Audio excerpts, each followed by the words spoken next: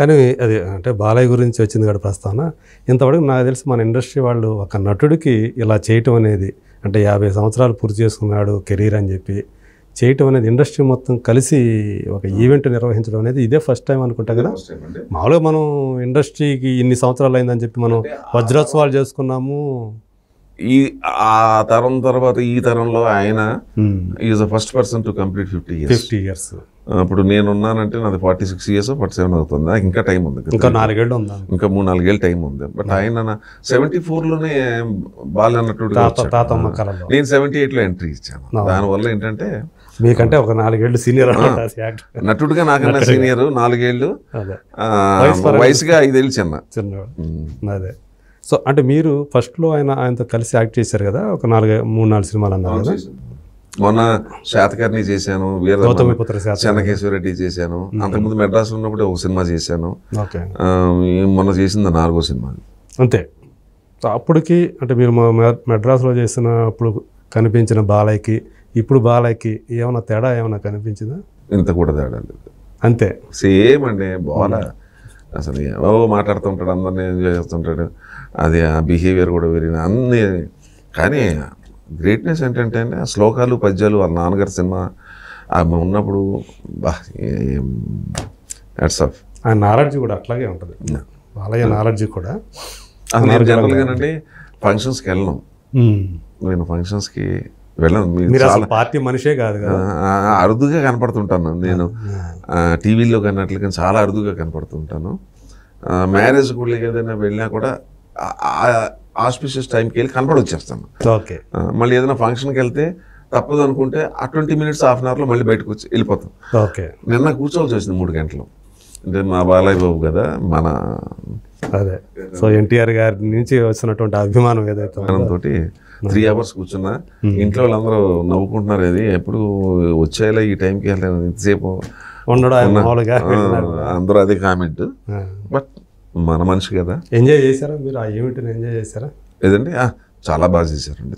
అంటే ఏమండి ప్రతి చోట చిన్న చిన్న తప్పులు జరుగుతూ ఉంటాయి, ఇట్స్ వెరీ క్వైట్ కామన్. అదంతా ఈవెంట్ని కొద్దిగా, బట్ ఈవెంట్ మాత్రం చాలా, చిరంజీవి గారు వచ్చారు, అంత సినిమా ఆర్టిస్టులు అందరూ వచ్చారు, డైరెక్టర్లు వచ్చారు, ప్రొడ్యూసర్లు వచ్చారు, ఇంకంతకన్నా ఇంకెవరండి. అలాగా కలవటం అనేది ఇంపాసిబుల్ కదా. హీరోయిన్స్ అందరూ వచ్చారు, లేడీస్ వచ్చారు, మీ ఆర్టిస్టులు అందరూ ఉన్నాం. సో ఇలాంటి వాళ్ళతోటి అంటే చిరంజీవి గారు మీరు ఒకే సంవత్సరంలో సినిమా ఇండస్ట్రీలోకి ఎంటర్ అయ్యారు. సో మీ మధ్య ర్యాప్ ఉందండి అప్పటికి ఇప్పుడు? లేదండి, నేను హలో అంటే హలో అంటాను. నా మనస్తత్వం ఏంటంటే అట్నుంచి అంటే జనరల్గానంటే నేను ఎంతవరకు ఉండాలి అంతవరకే ఉంటాను, లిమిట్గా ఉంటాను. మనసు గుండె నిండా ప్రేమ ఉన్నా కూడా అది నేను చెప్పుకోను, నేను అది లేదు. ఇప్పుడు సపోజ్ ఎక్కడ కనపడాలనుకోండి, చాలా మనసు విప్పి మాట్లాడతాను, అంత బాగుంటుంది, అంతవరకే. బట్ ఏంటంటే రోజు కలుసుకోవడం ఫ్రెండ్షిప్ మాత్రం లేదు. ఇప్పుడు నిన్న కలిశాను అంటే హలో అనుకున్నాం, సెకండ్ ఇస్ మాట్లాడుకున్నాం, అంతవరకే. అంటే నా limit దాటను. Okay. I never in my life. మీరు చిరంజీవి గారితో ఎక్కువ సినిమాలే చేశారు? ఒకటే సినిమా చేశాను. అవునా? ఒక్కటేనా? ఓన్లీ వన్ సంఘర్షణ. 1983 సంఘర్షణ, 83, 84. అందులో అనుకుంటా ఆయనకి యాక్సిడెంట్ అయ్యి ఆయనకి దెబ్బలు తగిలి బాగా. సంఘర్షణలోనే? సంఘర్షణలో కాదనుకుంటా, సంఘర్షణలో యాక్షన్ ఎపిసోడ్ ఒకటి చేసేటప్పుడు అది గుర్తుందన్నమాట అప్పట్లో. 1983. సో వీళ్ళందరూ ఇట్లా ఉన్నారు. కానీ మీరు చూస్తే ప్రిన్సిపల్స్ ఏవైతే ఉన్నాయో వాటిని అంటి పెట్టుకొని ఉండటం వల్ల ఇప్పుడు రిగ్రెట్ ఏమైనా ఫీల్ అవుతుంటారా? ఈ ప్రిన్సిపల్స్ పెట్టుకొని ఉండటం వల్ల నేను చాలా కోల్పోయాను అంటే హీరోగా చాలా వదిలేసుకున్నారు అంటే చేసిన వాటికంటే చేయనివే ఎక్కువ అన్నారు కదా, వదిలేసుకున్నప్పుడు మనసు చివుకుమంటాం వాస్తవం అండి. మనిషిని కదా, మనలో మనం. అవును, ఎంతైనా పైకి ఎన్ని కబుర్లు చెప్పినా అన్ని అంబక్ కబుర్లు ఇవన్నీ నటించడానికి మనం వచ్చాము ఇక్కడికి. ఇప్పుడు నేను సనాతన ధర్మం నమ్ముతాను. ఓకే. ఓకే. అందు గురించే మీరు బీజేపీలో జాయిన్ అయి ఉంటారు 90లోనే. అప్పుడు జాయిన్ అయినప్పుడు అసలు నేను ఆ పార్టీ పేరు కూడా తెలియదు నాకు. అది తర్వాత చెప్తాను. అదే సనాతన ధర్మం ఏంటంటే ఏం చేయాలో రామాయణం చెప్తుంది, ఏం చేయకూడదు మహాభారతం చెప్తుంది, ఎలా జీవించాలో భగవద్గీత చెప్తుంది. Okay, life is very short and sweet, right. ఎన్నో జన్మల పాపపుణ్య ఫలితమే మానవ జన్మ, రైట్. మనకి 10 సంవత్సరాల వరకు పెద్దగా ఊహ ఉండదు. మనకి 25 అలాగ వచ్చేటప్పటికి మెచ్యూరిటీ లెవెల్, ఆ మెచ్యూరిటీ అంటే ఫుల్ మెచ్యూరిటీ కాదు, ఆ యంగ్నెస్, ఆ విగర్ అంతా ఉంటుంది. మ్యారేజ్ అయిపోతుంది ఆ టైంకి, అది అయిపోతుంది. ఓ 35-40 ఇయర్స్ వచ్చేటప్పటికి పిల్లలు పుట్టింది, ఆహా లైఫ్ ఓకే, బాధ్యతలు పడతాయి, అన్నీ స్టార్ట్ అవుతాయి. ఆ రియలైజేషన్ వచ్చేటప్పటికి 60 ఇయర్స్కి అయ్యేటప్పటికి అయిపోతుంది. ఆ తర్వాత అంతా బోనసే. అవునవును. ఓకే, అదే ఎన్నో జన్మల పాప పుణ్య ఫలితమే మానవ జన్మ. అందుకే ఈ ఇతిహాసాలు పురాణాల్లో చెప్పింది ఏంటంటే, పెద్దలు చెప్పింది ఏంటంటే, ఏదో లైఫ్ ఈజ్ వెరీ షార్ట్ అన్నాను. ఎట్లా ఉంటుందంటే, how to add happiness are how to minus sadness is not a part of mathematics, it's a part of your attitude. Okay, so నా యాటిట్యూడ్ బాగుంటే అన్నీ బాగుంటాయి. మీకు అర్థమైంది కదా, మనలోనే ఉంది. ఏదైనా తీసుకోవటంలో, ఏదైనా చేయడం అన్ని మనలోనే ఉన్నాయి. Don't blame others. అవును, డోంట్ బ్లేమ్ అదర్స్. నేను సినిమా ఇండస్ట్రీని ఎప్పుడు బ్లేమ్ చేయను. అదే నాలో నేను ఎక్కువ చేయబోతుంటే ఇండస్ట్రీది తప్పేలాగవుతుంది అది. అంతే కదా. నేను ఒకటి అనుకున్నాను, అలాగే వెళుతున్నాను అంతవరకే. ఎవరిని హర్ట్ చేయను. ఏ సినిమాకి నేను ఇప్పటి వరకు నేను ఎప్పుడు కూడా నేను డబ్బుల దగ్గర అసలు నాకు బాయ్ దగ్గర నుండి డైరెక్టర్, ప్రొడ్యూసర్ వరకు నాకు ఇంతవరకు ఎవరితో గొడవ లేదు. ఫైనాన్షియల్ మ్యాటర్స్ ఎన్ని వదిలేసాను, నాకు ఇవ్వలేనంటే వదిలేస్తాను, అది ఇట్స్ ఓకే, అంతే, భగవంతుడు ఇవ్వాలి కదా అనుకుంటాను. ఇంకోటి ఏంటంటే, కర్మ ఎట్లా నమ్ముతానంటే, సాధారణంగా ఒక పని చేసామంటే ఆ పనికి ప్రతిఫలం మనకు రావాలని గట్టి కోరుకుంటాం. అది రాకపోతే మనకు చాలా తప్పండి, చాలా తప్పు. కర్మ ఈజ్ హ్యావింగ్ ఎవ్రీబడీస్ అడ్రస్. అవును, okay, even though you are homeless. కర్మ అనేది కర్మ సిద్ధాంతం ఇదంతా. పుణ్యభూమి, కర్మభూమి, వేదభూమి కదా, అవి బాగా నమ్ముతాను నేను. ఓకే, బాగా నమ్ముతాను. ఆ కర్మ అది మనం ఒక ఇలా ఉండాలి అనుకున్నాం, మంచి అనుకున్నాం, తప్పని లేదు. మీరు అన్న పాయింట్ ఏంటంటే, ఎప్పుడైనా రిగ్రెట్ అవుతారా అనేది. మనిషిని కదా, అంటే మనం ఏదో అనుకున్న చేసాము. కానీ అన్ని సినిమా అంటే ఈ సినిమా ఇండస్ట్రీ చాలా గమ్మత్తండి. ఉన్నప్పుడే చేయాలనేది ఒకటి ఉంటుంది కదా, దీపం ఉండగానే అది మనకేమనిపించిందంటే, మనం ఈ రూట్లో వెళ్ళాము, దానివల్ల అన్ని లాస్ ఉంటాయి. ఫైనాన్షియల్ లాస్ ఉంటుంది, తర్వాత నెంబర్ ఆఫ్ సినిమాలు తగ్గుతాయి. అవును, మీరు ఏదైతే వదిలిపెట్టేశారో అది వేరే యాక్టర్ చేసి అవి పెద్ద హిట్ అయ్యి చాలా వెళ్ళి ఉంటాయి, కమర్షియల్ హిట్లు అయిపోయి అట్లా జరుగుంటాయి. 100% జరుగుతుందండి దాంట్లో. మీరు ఆ రిగ్రెట్ అనేది నా అంతటా నేను ఫీల్ అవుతాను. ఎందుకంటే మనిషిని కదా మనం అనుకుంటాం కదా, కరెక్ట్, ఆ ఫీల్ అవుతాం, దాంట్లో డౌట్ ఏం లేదు. కానీ మళ్ళీ దాన్ని తమాయించుకుని, yes we are going a right path, మనం అనుకున్నాం కదా ఈ మార్గంలో వెళ్ళాలి అనుకున్నప్పుడు ఎందుకు బాధపడాలి. అందుకేంటంటే నాకు పెద్ద వరి ఉండదు, హ్యాపీగా నిద్రపోతాను.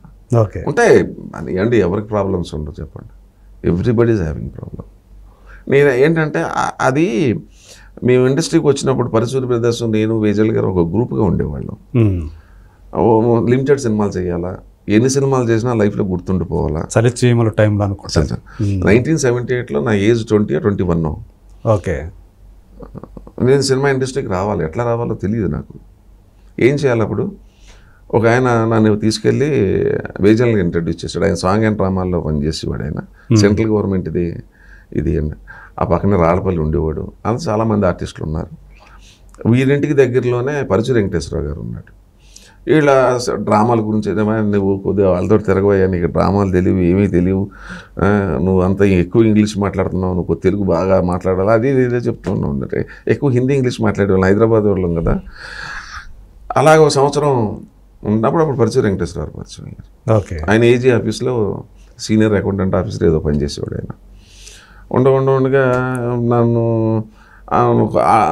వేజల్ గారితో రవీంద్ర భారతికి అట్లా వెళ్ళి కొద్దిగా డ్రామాలు అంటే ఏంటి, స్టేజ్ ఎట్టి పక్క నుంచి ఎక్కాలి ఏంటి, కొద్దిగా అవగాహన కోసం. సంవత్సరం అయిపోయింది, నాకేమో కొద్ది స్పీడ్ ఎక్కువ. నేను ఏదో సినిమాల్లోకి వెళ్ళాలనుకుంటే వీళ్ళు రవీంద్ర భారతుల చుట్టూ తిప్పుతున్నారు. అప్పుడు వేజల్ గారు ఇంకా డైరెక్టర్ కాలేదన్నమాట. ఓకే. పరచూరి వెంకటేశ్వరరావు గారికి సినిమాలు చేయలేదు అప్పుడు. ఓకే. పరచూరి వెంకటేశ్వరరావు గారికి అది ఫస్ట్ ఫిలిం. ఓకే. చలిచేములో 1978. 1970లో రిలీజ్ అయిపోయింది. సరే ఏదో సినిమా వచ్చింది.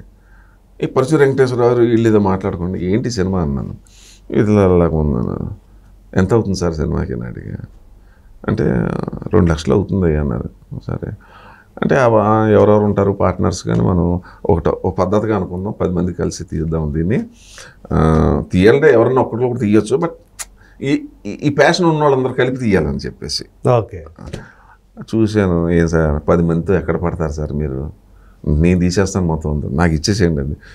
నేను వాళ్ళు ఒప్పుకోలే, నీతో చాలా డేంజర్ అయ్యా, నిన్ను మర్యాదగా తీసుకొచ్చి మాకు అప్పచెప్పారు, ఏదైనా తేడా వచ్చిందనుకో మళ్ళీ మీ ఇంటి నుంచి మాకు ప్రెషర్ వస్తుంది అన్నాను. సరే పార్ట్నర్గా ఉన్నా. ఓకే. ఆ సినిమా 1,90,000లో కంప్లీట్ చేసాం. 2 లక్షల లోపల అయిపోయింది. 1,90,000. అదే 2 lakhs అమ్మేశారు వీళ్ళు. అమ్మొద్దయ్యా ఉంచండి అయ్యా బాబు, ఏమున్నా లాస్ ఉంటే నేను చూసుకుంటానన్నా. నథింగ్ డూయింగ్ ఇచ్చేసారు. 10,000 ప్రాఫిట్కి ఇచ్చేసారు. ఏదో అటెంప్ట్ చేశారు. అది ఆ అటెంప్ట్ చేసినప్పుడు నిర్మాతగా కొద్ది అనుభవం వచ్చింది, కానీ నటుడిగా ఏంటి మన పరిస్థితి, మనం వచ్చిన పర్పస్ వేరు కదా. సినిమా తీయాలని కాదు నా పర్పస్.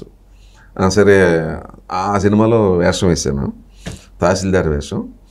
ఆ సినిమా మొత్తం సినిమాకి ప్యాంటు షర్ట్ వేసుకుని కోట్ వేసుకుని నేను ఒక్కడిని, అందరూ పంచులే. ఆ బ్యాక్గ్రౌండ్ అటువంటిది సినిమా. అది సూపర్ హిట్ అయిపోయింది. నూతన్ ప్రసాద్కి లైఫ్. ఆ సినిమాతోటి అతను నూతన్ ప్రసాద్గా మారాడు. ఆ సినిమాతోటి పరచూరి వెంకటేశ్వరరావు గారు రచయిత అయ్యారు. ఆ సినిమాతో నేను ఇంట్రడ్యూస్ అయ్యాను. అయితే వేజల్ గారు డైరెక్షన్ చేయలేదు, ఓన్లీ ప్రొడక్షన్. ఓకే.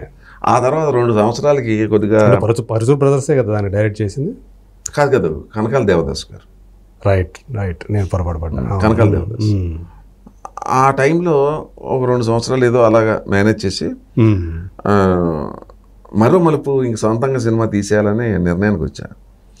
వచ్చినప్పుడు అప్పుడు వేజల్కి నేనే నా ద్వారానే ఆయన ఫస్ట్ డైరెక్టర్ అయ్యాడు. ఎందుకంటే దాని కథ ఎవరిది? కథ మళ్ళీ పరచూరు వాళ్ళే. మరో మలుపుకి. ఓకే. పరచూరు వెంకటేశ్వరరావు, మరి గోపాలకృష్ణ గారు లేరు దాంట్లో. అవునా? దాంట్లో ఏమైందంటే ఒక వేషం ఏమైనా కొద్దిగా కమ్యూనిస్టు భావాలు ఉన్నవాళ్ళు కూడా ఉంటే బెటర్. దీంట్లో మా తమ్ముడు పరచూరు గోపాలకృష్ణ ఉయ్యూరులో పనిచేస్తున్నాడు, పిలిపిద్దామన్నా. పిలిపించండి సార్ అన్నా. కృష్ణ హోటల్లో పెట్టాం. భోజనాలు అన్నీ అరేంజ్ చేసి 11 గంటలకు మేము వెళ్ళిపోయాం. మళ్ళీ సాయంత్రం ఈవినింగ్ 4 o'clock వస్తామని. 4 o'clock వచ్చేటప్పటికి ఆయన మంచం కింద దూరం రాస్తున్నాడు. ఆయన లుంగి కట్టుకుని. ఏంటి ఇలాగా ఇక్కడ టేబుల్ అన్నీ ఇస్తే కిందకి పడుకుని రాస్తున్నాడు. ఈయన ఏంటంటే ఆడికి అలవాటయ్యా బాబు, మా వాడికి అలా పడుకుని రాస్తూ ఉంటాడు. ఒక్క సీన్ పడుకొని రాసి అలవాటు గారికి ఇప్పుడు తగ్గింది, కానీ చాలా కాలం అంతేనమాట. ఎప్పుడు పడుకునే రాస్తాడు. అలా పడుకుని అలా రాసుకుంటూ వెళ్ళిపోతాడు. అయిన తర్వాత ఒక సీన్ రాశారు. ఒక సీన్ కంప్లీట్ అయింది ఈవినింగ్. ఏంటి సార్ అన్నాను. అదేనయ్యా, నువ్వు హీరో కదా, ఇది ఒక గెడ్డంతో ఒక కుర్రోడు వస్తాడు కాలేజీకి. ప్రిన్సిపల్ ఏమో ఏమి నీకు పొగరు ఎక్కువగా ఉంది, కాస్ట్ అనే కాలంలో నువ్వు రాయలేదు దేనికి అని అంటాడు. అంటే అది గోపాలకృష్ణ గారు రాసింది. అది ఆ డైలాగ్ ఆయన అందుకే కదా పిలిపించింది. సార్, మహా మేధావులు ఉన్న ఈ భారతదేశంలో, ముఖం షేపుని బట్టి కులం పసిగట్టే మహామేధావులు ఉన్న ఈ దేశంలో నా కులం తెలియకుండా గడ్డాన్ని అడ్డంగా పెంచుతున్నాను అంటాడు. గడ్డాన్ని అడ్డంగా పెంచుతుంది. అప్పుడు గడ్డమే. అదే ఎవరుంటారు ఈ క్యారెక్టర్కి? మంచి కుర్రోడు కాదు, చాకులాంటి కుర్రోడు. ఎవడైనా సార్ నేను వేస్తున్నాను కదా అన్న. మా బావగారు కూడా పార్ట్నర్ దాంట్లో. అంటే ఇదేంటండి ఇలా మాట్లాడతాడు ఈ పిల్లోడు, హీరో వేషం వదిలిపెట్టి ఈ వేషం అంటాడేంటి, రాసింది ఒక సీన్ అన్నాడు. నా డిసిషన్ ఇలాగే ఉంటుంది. నేను సల్సీములో అలాగే అటెంప్ట్ చేశాను, ఇది అలాగే అటెంప్ట్ చేస్తున్నా. హీరో వేషం ఇంకొకటి పెట్టుకోండి, మీరు నువ్వే కదా నిర్మాత అన్నారు. ఇంకొకటి పెట్టుకుందాంలేండి ఈ వేషం అంటే వాళ్ళు భయపడిపోయి ఒక 4-5 సీన్లు వచ్చినాయండి. ఇంతేనయ్యా, ఇంతకు మించి రావు, నువ్వు హీరో వేషం వేసుకో అన్నారు. హీరోలో ఏముందండి, దమ్ములేని హీరో, అది ఆ హీరో నాకు అక్కర్లేదు. నా ఒరిజినల్ క్యారెక్టర్ ఇది, నా ఒరిజినల్ మనసుకు నచ్చిన నా క్యారెక్టర్. మనసుకు నచ్చింది, నాకున్న నా సిద్ధాంతానికి దగ్గరలో ఉంది ఇది. ఇదైతే నేను హ్యాపీగా చేయగలుగుతానండి. అప్పుడు ఏం చేశారంటే నన్ను నిర్మాత, వీడియో నిర్మాత తప్పదు కదా అని 9 సీన్లు 11 సీన్లు 9 సీన్లు అనుకుంటా కొంచెం పెంచారనమాట. పెంచారు, తప్పదు కదా. నేను ఏం చెప్తున్నానంటే ఇది ఒక ఉదాహరణ. మీరు ఇందాక ఫస్ట్లో నన్ను అడిగిన క్వశ్చన్, ఎందుకు ఎక్కువ సినిమాలు చేయట్లేదు. ఈ రోజుకి 46 సంవత్సరాల నుంచి ఉన్నానంటే only because of that film. ఆ సినిమా రిలీజ్ అయిన తర్వాత నేను హీరో అయ్యాను. హీరో అయిన సాయి చందే, బట్ నాకు వచ్చిన మైలేజు రెబల్ హీరోగా, యాక్చువల్ నేను హీరో కాదు, చివరి నేను రెబల్ హీరోని చేశారు నన్ను. తర్వాత ఈశ్వర తెరేసరా హీరో, ఇది కాదు ముగింపు హీరో. నేను అనేది ఏంటంటే నాకు అలా అలా అనిపిస్తుంది అంటే, నాకు ఇది బాగుంది అని నా మనసుకు అనిపించిందంటే ఐ విల్ జంప్. అదే, సో అది హీరోనా ఇంకోటి కాదు, పాత్ర అక్కడ మరి నా సొంత సినిమాలో 9 సీన్లు ఏంటి, అంతే కదా. అంటే అందు గురించి వాళ్ళు కూడా ఏంటి ఇది అడుగుతున్నాడు, హీరో కదా ఈయన, నిర్మాత ఈ డబ్బులు పెడుతుంది కూడా ఈయనే కదా అంటే అదే చెప్తున్నాను అని వాళ్ళు అనుకున్నారు. మనసుకు నచ్చాలండి. నేను మరో మలుపు మన ముందరకు చెప్పాను మీకు, నా దేశం చెప్పాను, మరో మలుపు చెప్పాను. దీన్ని బట్టి మీరు నా మనస్తత్వం ఏంటో మీకు అర్థమై ఉంటుంది. సరే, తర్వాత మళ్ళీ 86 వచ్చేటప్పటికి, ఇది 81, ఓకే, 86 వచ్చేప్పటికి అప్పటికే నేను సినిమాలు ఎక్కువగా రెబల్ అందరూ దానికే పిలుస్తున్నారు, హీరోగా కూడా. ఒక 10 సినిమాలు వదిలేశారు. అన్ని మొనాటన్ అయిపోతుంది. అంత కంట్రోల్ చేసినా కూడా ఎక్కువ సినిమాలు అవి చేశాను. 10 సంవత్సరానికి 2 సినిమాలు 3 సినిమాలు చేసినా కూడా అయ్యే ఎక్కువ అయిపోయాయి. త్వరగా ఇంటికి పంపించేస్తారు వీళ్ళు మనల్ని, గ్యారంటీ, దాంట్లో డౌట్ లేదు. మనం పందా మార్చాలని, కమర్షియల్ హీరో అవ్వాలి, ఫాంగులు ఫైట్లు కానీ ముందు నిలబడాలి, నిలదొక్కోవాలని. మళ్ళీ కమర్షియల్ హీరో. ఫస్ట్ ఫిలిం నాకు హిట్ నాగభైరవ, బాలే సినిమాలు, ఫైట్లు గీట్లు అన్నీ, అందులో యాక్షన్ హీరో, అన్ని డూపులు లేవండి, అంతా ఒరిజినల్. ఆగ్రహం, ఇవన్నీ చేసేటప్పటికి కమర్షియల్ యాక్షన్ హీరోగా గుర్తింపు వచ్చిన తర్వాత ఒక చిన్న డౌట్ వచ్చింది, యాక్షన్ హీరో అయ్యా. నేను ఒంగోలు చూసాను నాగభైరవ సినిమాని, తర్వాత ఆగ్రహం అయ్యా. ఆ తర్వాత ఇంకా చాలా సినిమాలు చేసేసాను. అలాగే ఆడపడుచు, సెంటిమెంట్ సినిమా, ఆడపడుచు గురించి చెప్తున్నా. 86కి వచ్చేటప్పటికి, అవును నన్ను అంతా డూపులు లేకుండా ఎక్కువ చేస్తున్నాం కాబట్టి. అప్పుడు చేసేటప్పుడు యాక్షన్ సీన్ చేసేటప్పుడు మీరు ఏమి దెబ్బలు తగలటాలు ఏమి తగిలించుకున్నారా? ఇప్పుడు చిరంజీవి గారు నెంబర్ 1 చేస్తాడైనా. సో తర్వాత బాలయ్య బాబు గారు. ఇప్పుడు యాక్షన్ హీరోలు అందరికీ దెబ్బలు తగులుతాయండి. ఒట్టి మాటలు మనకు తగలలేదు అనేది ఒట్టి మాట ఎక్కడో దగ్గర తగులుతుంది. ఒకసారి అయితే ఐరన్ రాడ్ దిగిపోయింది, తగులుతాయండి. అది బై మిస్టేక్ జరుగుతుంటాయి ఆ టైంలోనే. గుర్రాల మీద తగులుతూ ఉంటాయి. గుర్రాల మీద చాలా ఫాస్ట్ 60-70 కిలోమీటర్ స్పీడ్ వెళ్తూ ఉంటాం. ఒక్కోసారి రికాబు ఊడిపో జరుగుతూ ఉంటాయండి. అది బ్లడ్లోనే ఉంటుంది, అది ఆవేశం, అది యాక్షన్ సీన్. అలాగా అందరూ యాక్షన్ హీరోలు అవ్వలేరండి. అంటే నేను గొప్ప చెప్తున్నాను కాదు, డైలాగ్ చెప్పడం వేరు, పెర్ఫార్మెన్స్ ఆ కోవ చెందిన అది వేరు.